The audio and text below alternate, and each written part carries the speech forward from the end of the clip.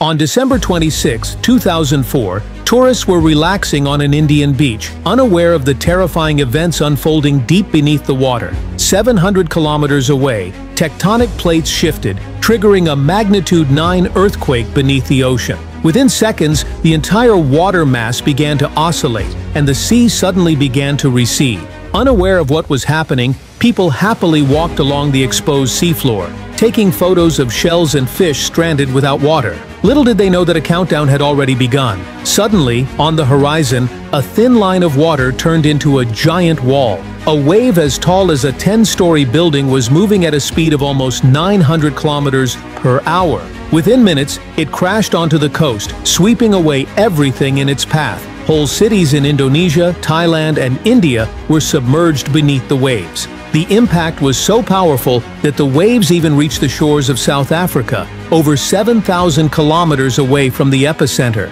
Millions of people witnessed the most devastating natural disaster of the 21st century.